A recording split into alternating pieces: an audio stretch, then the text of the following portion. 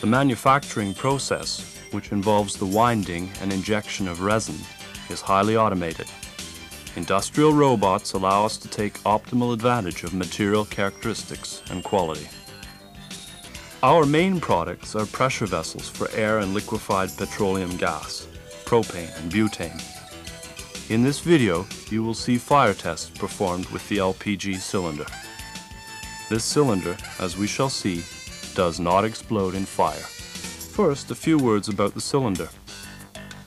The cylinder itself, including handles, weighs 9 kilograms.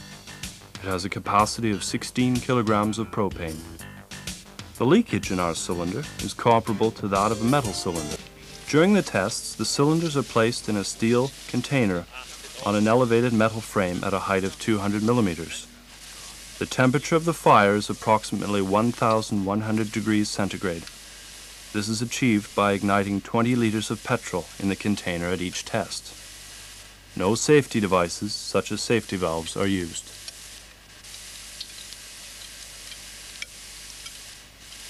Approximately 90 seconds after the fire is set, the propane starts burning. It ignites as it streams out through small holes in the cylinder. When the temperature and pressure are high enough, the resin cracks and the gas seeps out. A stronger flame is seen when the material around the valve has burnt down. When the petrol has burnt out, a carbonized cylinder remains.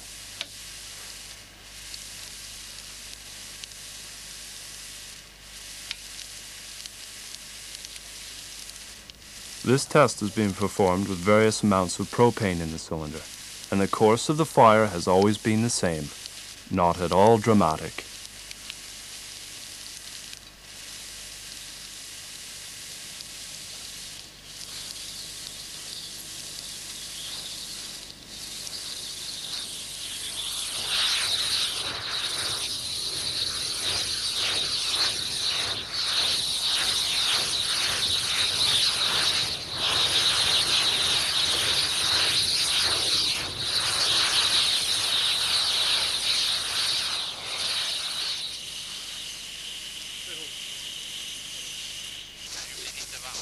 Here, the upper cylinder is filled with 4.25 kilograms of propane, and the bottom cylinder contains 8.5 kilograms of propane. 2 minutes after the gas from the bottom cylinder ignites, the gas seeping out of the upper bottle ignites. 3 minutes later, the gas streaming out of the burnt-down valve starts burning. After another 3 minutes, the bottom cylinder is ignited by flames from the upper cylinder. As you can see, a completely undramatic event. As we have seen, the cylinder does not explode, which is what we have intended to show with this film.